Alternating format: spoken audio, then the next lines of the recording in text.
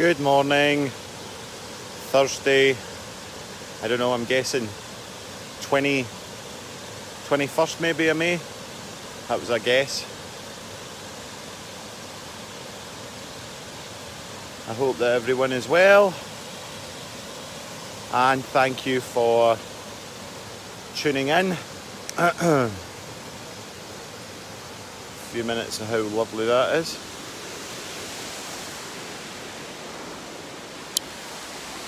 So, good morning.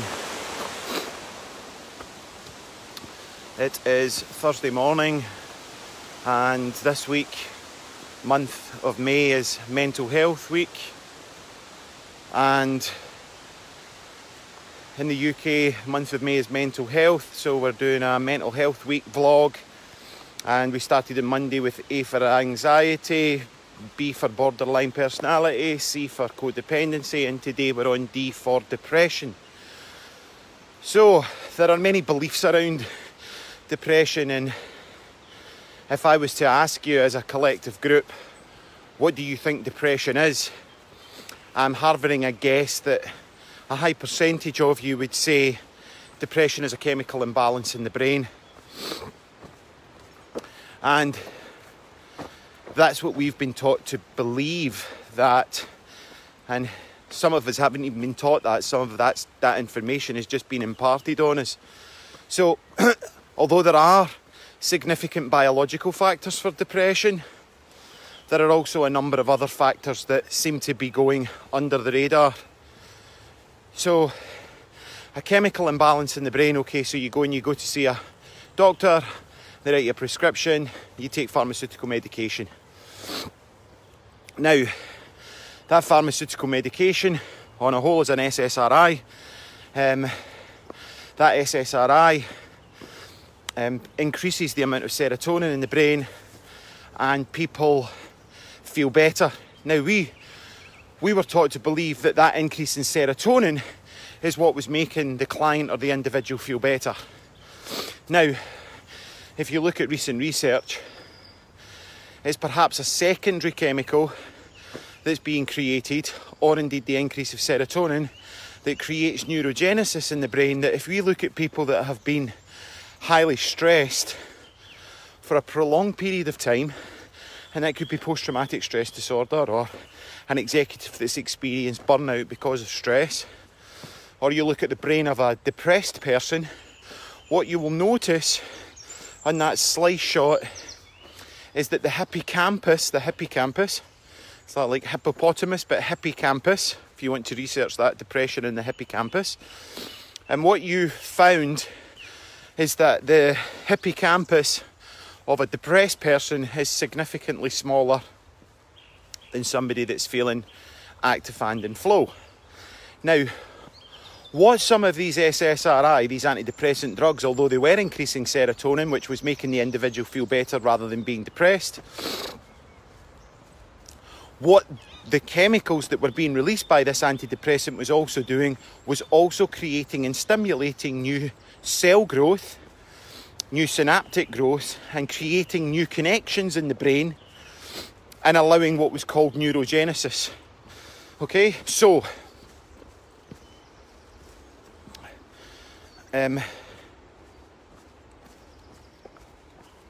depression, for the majority of us, have been led to believe that depression is a chemical imbalance in the brain. Now, I have personally never sat fully in that camp. I have generally always had sort of one foot or one toe in that belief system, but I have always found that I wanted to research other indicative markers of depression, such as inflammation, loss of connection, loss of social status, etc., etc. Now,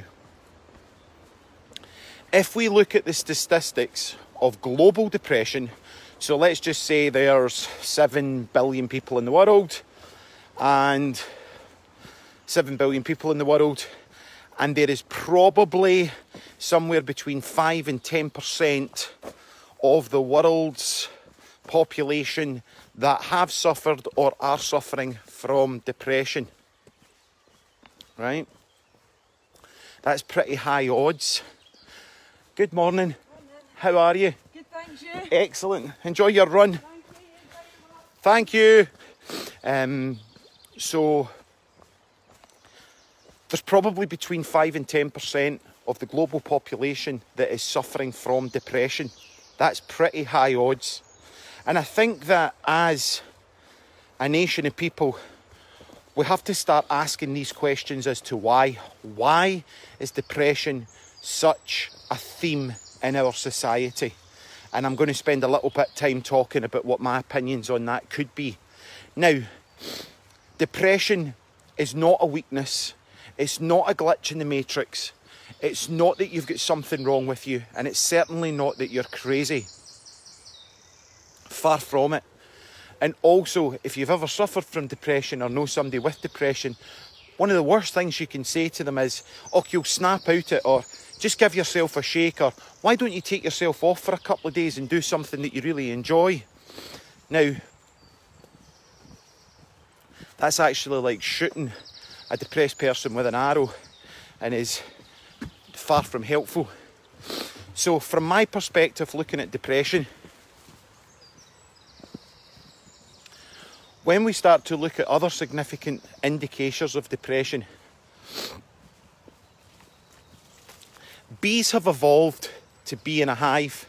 Human beings have evolved to be in a tribe. We are probably second generation that have dumped that tribal community feeling. Now, human beings have an enormous strength, if you like, and it's when faced with adversity, we huddle together as a community and we do what needs to be done in order to survive, right? So, have you ever thought, you know, like when you've been snowed in or there's been a big snowstorm or something like that, that you've actually really enjoyed it because of the camaraderie of your neighbours, and you're all out shoveling and you begin to help push the neighbour's car up the driveway, etc, etc. If what I'm saying resonates with you, then listen on. As a species, our superpower, the strength that we have, is when faced with adversity, we all go back to that original mindset, which is herdal, which is tribal, which is community. Right now, we're faced with a pandemic. Now, for the most part of it, our community, this small community in Lanark, has really banded together to get things done, to do things for other people.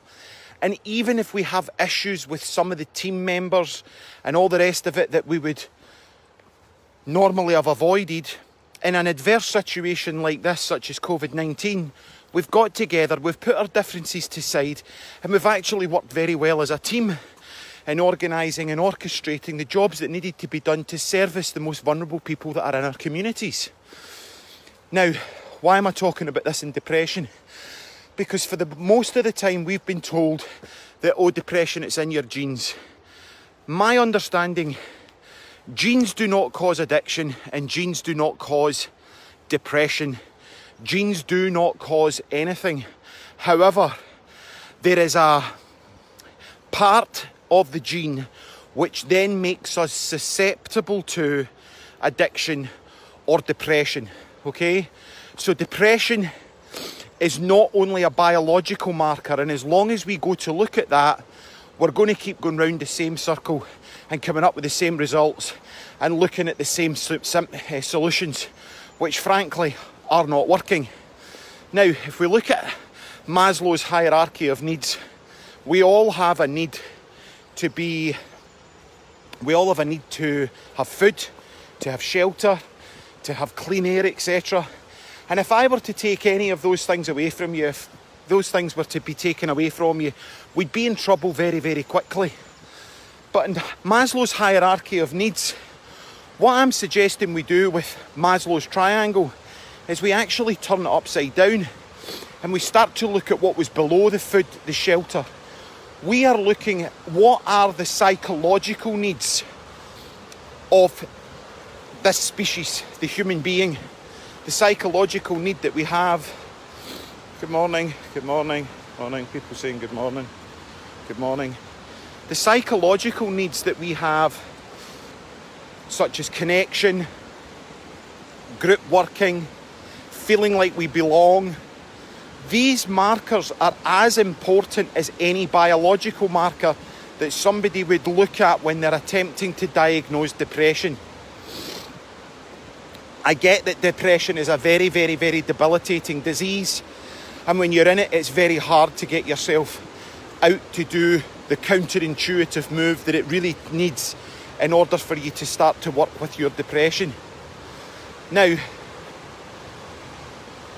when you look at the society of which we inhabit, the machine, the capitalist machine that's been created, has been created to actually value disconnection and separation over what it does connection.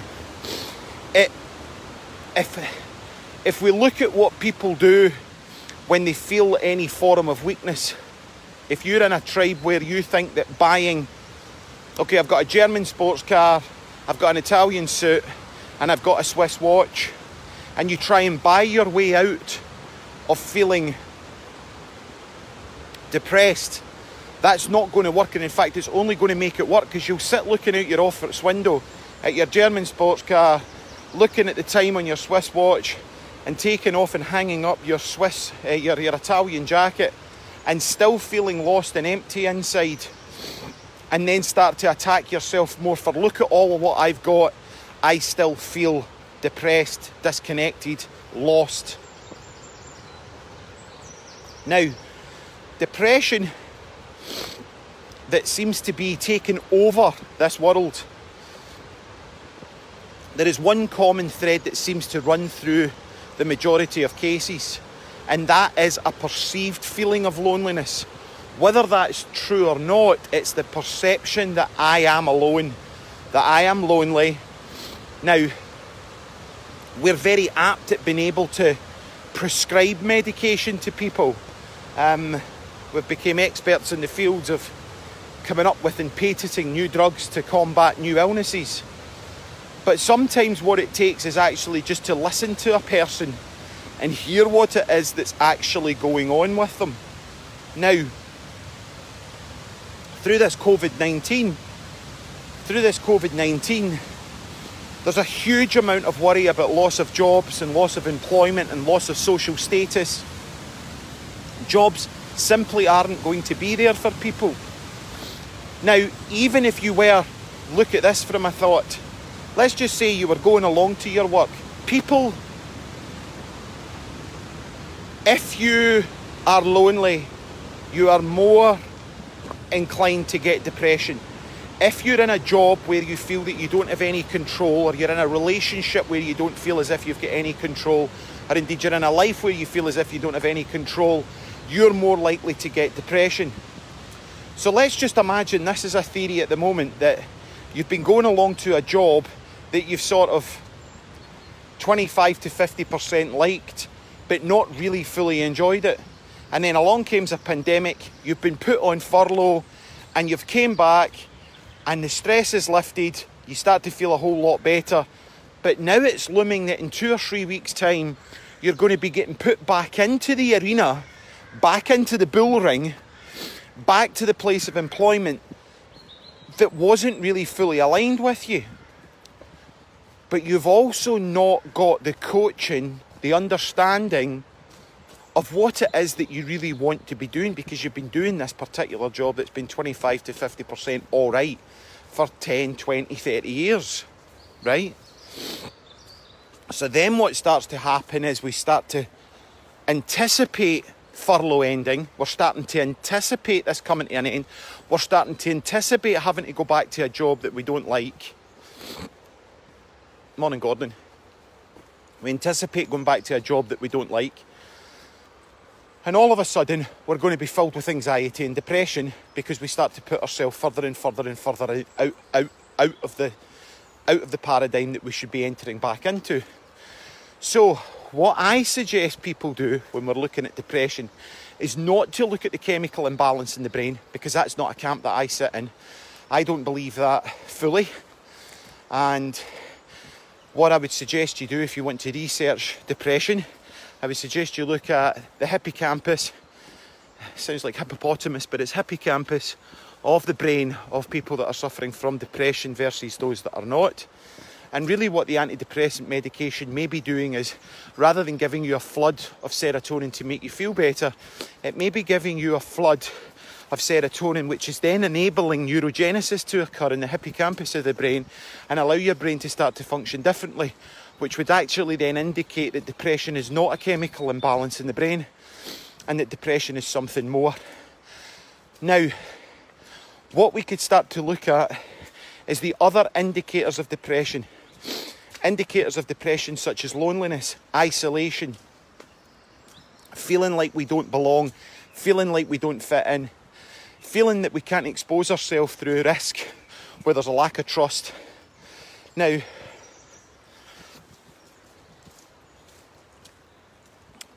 as I said, bees have evolved to hive together.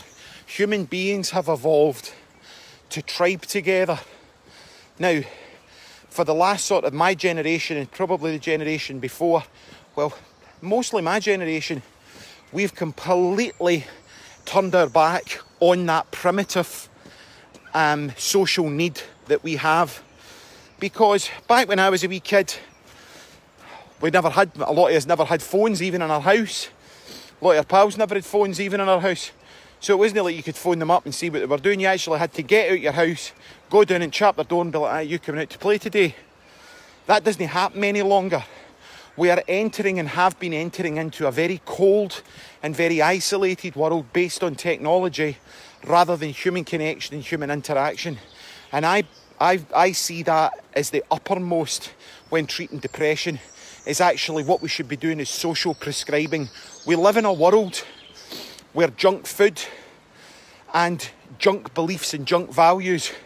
I was thinking about this last night as I was lying in my bed, and there was a book I read in the early 90s, Jack Canfield's book, what was it called? Chicken Soul for the Soup.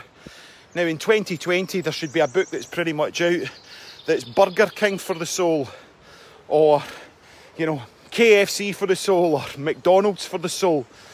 Because pretty much the way that we are feeding our primitive social needs is the way that we are feeding our gut with junk food. We're going out and we're buying expensive possessions to post on Instagram to get OMG, I'm so jealous. We're posting things that we get on Facebook in order to get the likes from other people because we can't really feel it. We go out and we buy a new car, rather than going out and enjoying it and putting the cruise control on and sitting at 55 mile an hour and going for a run round the countryside. The first thing we do is we take a picture of it and put it in social media to see how many likes we can get. Then that was what we would indicate our value on. We're putting our value on external sources. We're putting our value on what people say on Instagram. OMG, I'm jealous. WOW, can't believe you've got that. And as I've said, people that try and buy their way out of depression is only digging themselves a bigger hole. You've got the German sports car, you've got the Swiss watch, you've got the Italian suit, yet still I feel empty and disabled in myself. There must be something really wrong with me when I've got all this and I can't appreciate it, I can't enjoy it. No, there's not anything wrong with you. Your depression's not any worse than anybody else's. What you're actually experiencing is a total and utter lack of connection to the self. Now, in a world that honours and values separation in this capitalist system, it's extremely difficult to try and find some kind of social prescribing. Now, people are less likely. Look at the statistics. People who exercise are less likely, are less susceptible to addiction. People that walk or go out in nature, look at this, are less likely to suffer from depression. People who are part of groups and can work together as an effective team where they feel honoured, where they feel trusted enough to speak, are less susceptible to depression. So why don't we look at social prescribing rather than the first thing we do? And as I said yesterday, I am anti-pharmaceutical, But I genuinely think there is a place for pharmaceutical medication and interventions, absolutely. If I had a motorcycle accident, I don't want somebody coming and teaching me gardening or telling me to go a walk in nature, or indeed covering my wound in lavender oil and throwing Reiki symbols all over me. I want pharmaceutical intervention. But it's a very fine line between using the pharmaceutical intervention as a temporary solution and avoiding the cause. It's the cause that we need to be looking at rather than avoiding that cause. And if we need an antidepressant or we need a pharmaceutical intervention in order to get us across the threshold to then start to start allowing us to get out the house, to connect with peer groups, to connect with other people, to get us to the gym, to get us out exercising, to get us out doing more things in nature, and then we look at starting to slowly taper down the antidepressant.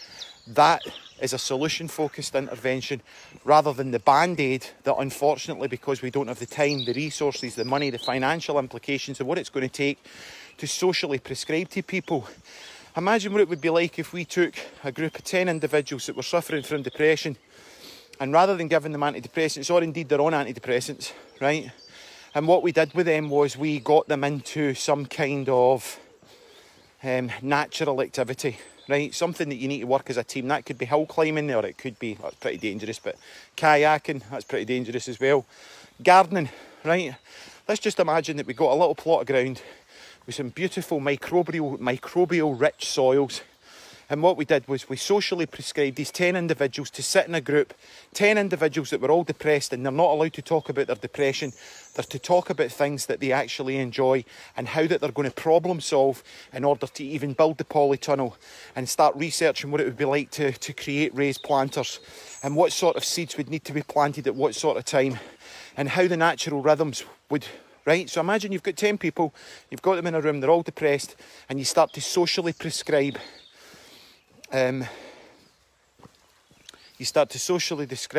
interventions that actually have a community, a tribe at its heart.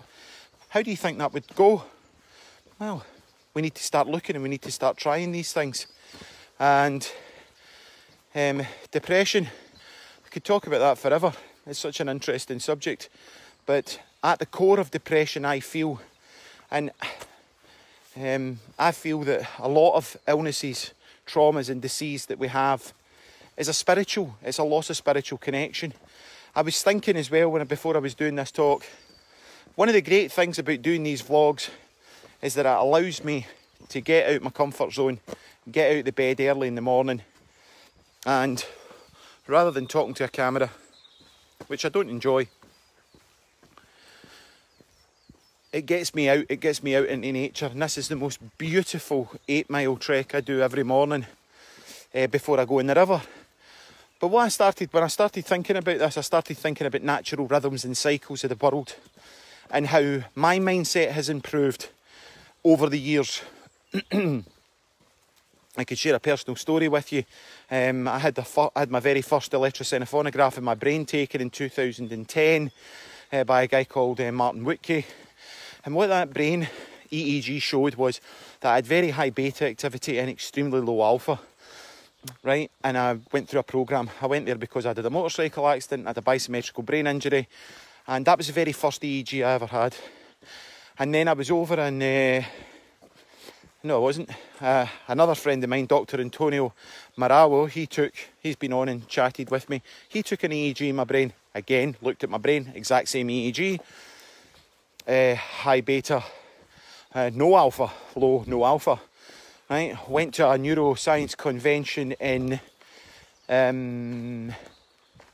Holland, 2014. So this was like over a 3-year period. A guy that invented BrainMaster, works high, Dr. Thomas Kallur, took an EEG in my brain. Again, very high beta, very low alpha.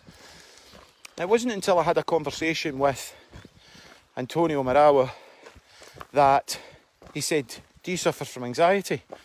And I said, "No." And he said, and what Dr. Tom Kallur said to me went, "Do you smoke marijuana?" And I went, "Not now, but it was my drug of choice." I said, "What made you ask me that?" He said, "Because you have no alpha in your brain." He said, and marijuana increases alpha, so you would be susceptible to marijuana use. I was like, wow, oh my God, right?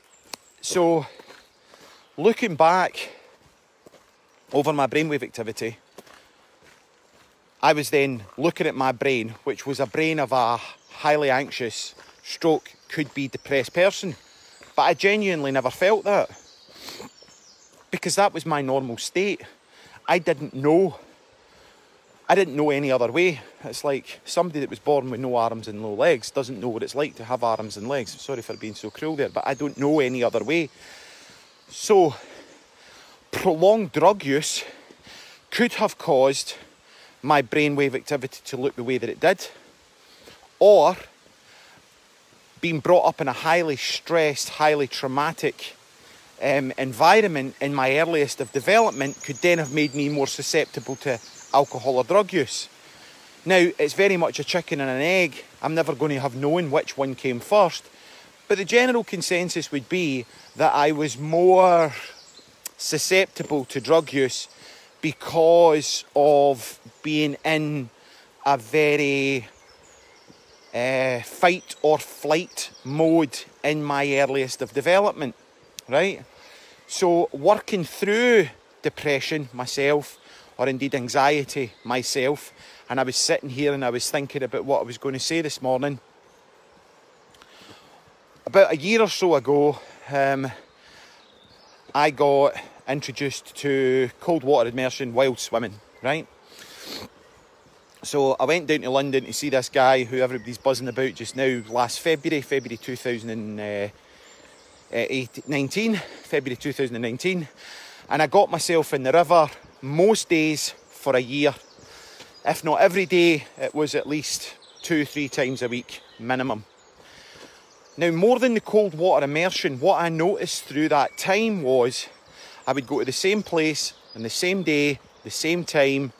I would lie in the river and I would look around me at nature. And what I got to see was I got to notice the changing seasons and how on a daily basis something would change. I would get to see the way, and I started to become, through my day-to-day living, I started to become more observant of moon cycles, cycles in weather, how things were acting. So although I was becoming more what it felt like more attuned with my external world, what I was thinking about last night was that was an opportunity for me to become more attuned with my internal world. Now, if you've got depression, you're disconnected from that internal world. You're disconnected and there's a place of isolation. Even if that's true or not, there's a perceived sense of loneliness, a perceived sense of not belonging. So rather than going down the pharmaceutical route and going down the route that Western people have been forced to believe, that depression is a chemical imbalance in the brain, I would encourage all of you to do your research on other indicative factors of depression that would not highlight that you've got an imbalance in your brain, that you have got something wrong with you, that you are weak or that you are crazy. That is not the case. You're not crazy, you're not weak. It's not a kind of disease or illness that you should just get over and pull yourself through it. That's not the case. It's very real. It's extremely debilitating. And if it goes untreated, it can lead to detrimental effects in the human psyche, such as suicide, leaving family members, etc. behind. So if you are experiencing depression and you are watching this, I would really encourage you to reach out to charities that are working in the field of mental health, that are offering good and effective interventions. And if you really need to, get to a doctor and get pharmaceutical interventions in order to assist you getting through and getting to the next stage in your development. So thank you very much for listening. Have a fantastic Thursday and have a great day.